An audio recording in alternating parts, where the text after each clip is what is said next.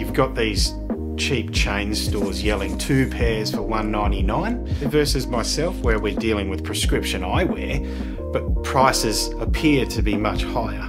But there is a big difference in that. When you're going to a cheap chain store, the lenses are coming pre-made out of a packet of an offshore factory made in mass production.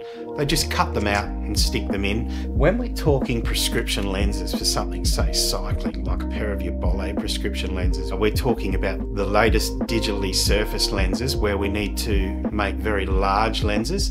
They need to be compensated for the wrap and the pantoscopic tilt. We also use a high impact lens like polycarbonate, adding coatings like a hard multi-coat or anti-reflective coatings.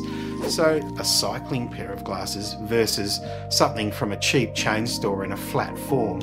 It's almost like comparing a cheap car to a Ferrari.